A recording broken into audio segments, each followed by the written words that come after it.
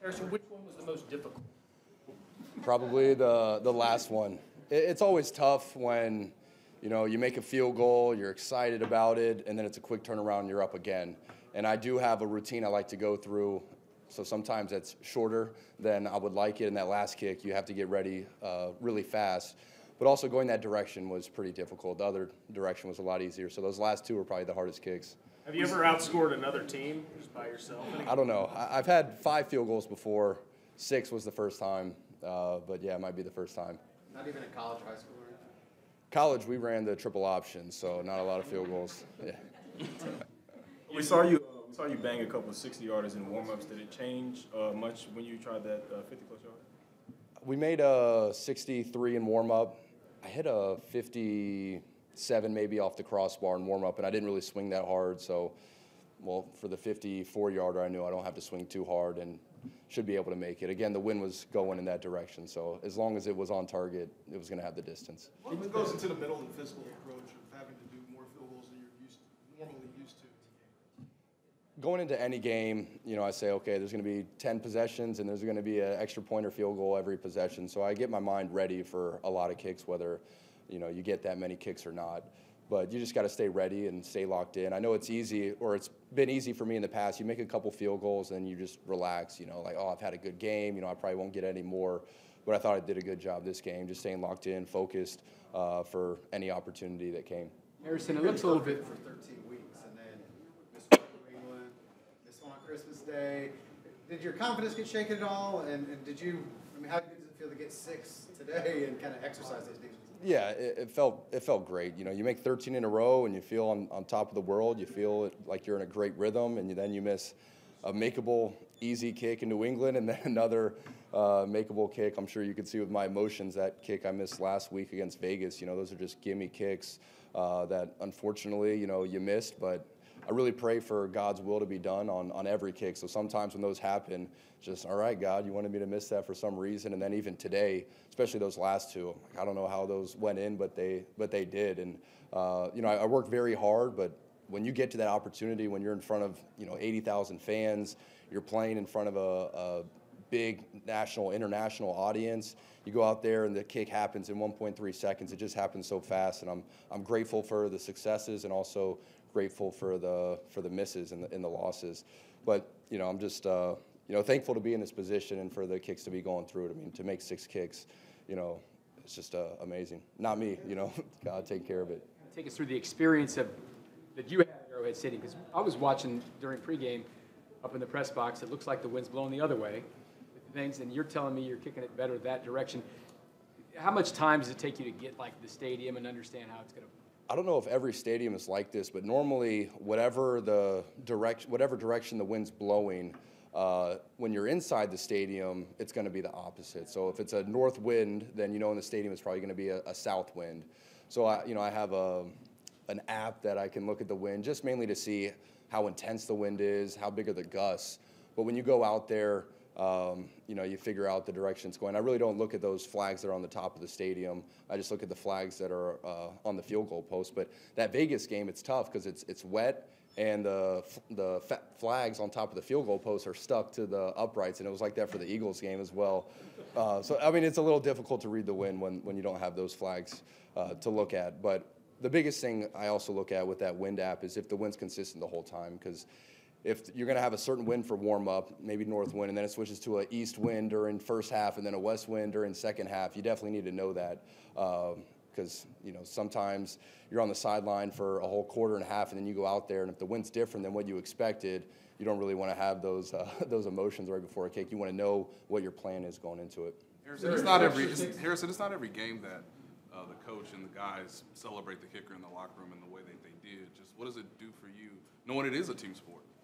It feels great. I don't have – as a kicker, you're only given as many opportunities as the team provides, and hopefully you're ready for those.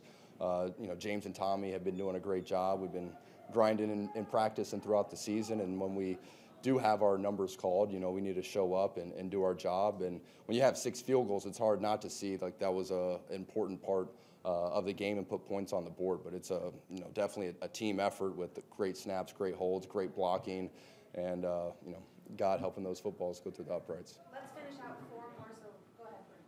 Harrison, just given the adversity of recent weeks, what did it mean to walk in that locker room and be able to exhale a little bit and celebrate the first goal you guys haven't made this season? Yeah, it felt great. We've faced a lot of adversity, more losses this season than we have in the past. I think this is probably the most losses we've had since maybe 2017 or so. And so in the past, we've been rolling, winning a lot of games. But I think adversity is super important. I don't know if it was 2020, I felt like we didn't have a lot of, adversity, maybe not as much as like that 2019 team. But I just think it's very important to know how do we handle losing, how do we respond when we're down. And obviously as a kicker, I'm kind of just seeing it from the sidelines, seeing how the guys compete in practice and attack the game. For me, I'm trying to be as much as a robot as I can because my competition's the wind and, the surface. It's not really my competition. And I try not to have as many of those ups and downs. It's really those internal ups and downs. I can control if I make or miss it based on technique or my plan. But it's been really cool to watch the team come together. I mean, how they approach a week after a loss like last week, and obviously to have whatever song they were playing at the end when all the guys were dancing on the sideline and it was a long third or fourth down, wherever that was, and all of Arrowhead was screaming and yelling. That's amazing. Those are memories you're always going to have. Those are the good memories that we are so accustomed to, and you can't ever take winning for granted. And getting a division win 8 years in a row, 7 years for myself is amazing. When you have milestone games like this, is there a memory back when you were at Westminster, they pull you off the soccer team, and was there a sign from God that told you that something like this could be in your future? I didn't start kicking, like you said, till the spring of my sophomore year. As a kicker, how many other kickers are at a school with you? There might be one other kicker. So you don't really know like how good you are, and even when you play another team, they might only have one kicker. It's hard to gauge. And I went to a kicking camp and that had hundreds of people, and I got ranked really high. But still, even when you're ranked high, you turn on the television, you see D1 kickers and NFL kickers, and they're hitting the ball super high, and it looks perfect, and you just think, man, I could never do that. Those guys are just in another realm. And even throughout college, I never thought I'd be an NFL kicker. It wasn't until my senior year I did decent, and I got an NFL Combine invite, which really surprised me. And I did all right at the Combine. But I feel like I've always I don't know if I sell myself short, but even now being in the NFL, I look at guys like McPherson. I just think, wow, what a beautiful ball that he can kick, and he's such a great kicker. And I watch around the league. There's just so many talented people, and like I was talking about God, so many times I go out there, I'm like, I should not be out here. I don't know how this ball is going through. I don't know how I'm making kicks, but it's a blessing. And I normally get emotional, normally the national anthem, just to be on that stage. Who would have ever thought? I never thought I would be in that situation, but God's got me there, and I'm enjoying it for however long he's got me here. I know you don't pay a ton of attention to things like this, but you won 6 for 6 tonight. Koo in Atlanta missed a couple of kicks today, so you are back to number 2 as the second most accurate field goal kicker all time. That's exactly where you were before the injury last year. Does it kind of feel like you're full circle past it now, and you kind of resumed everything that you were right before that? Yeah, I try not to focus on those stats that much, but it is a big stat, and that's probably how you gauge how good kickers are. What is their career field goal percentage?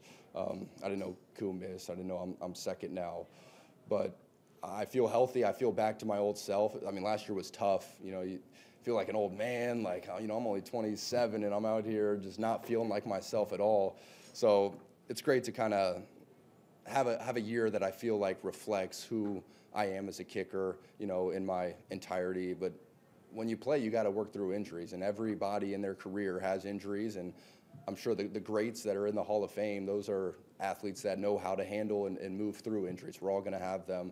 So I thought I did a decent job last year, but it's nice to have a year that feels like, the years I've had in the past.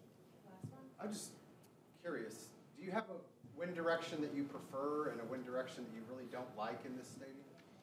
It's not necessarily unique to this stadium, but I would say I have a hook on my ball. So a left to right wind is great. I think that straightens out the ball. And then obviously you want wind at your back and not wind in your face. But as a punter, I think some punters would maybe say they like a slight wind in their face because it actually adds a little bit more hang time to their punts. But if I'm not indoors, I prefer a wind at the back, and then if there's any directional wind, left to right. But you have some kickers that their miss is a slice, and they prefer a right to left wind and not a left to right wind.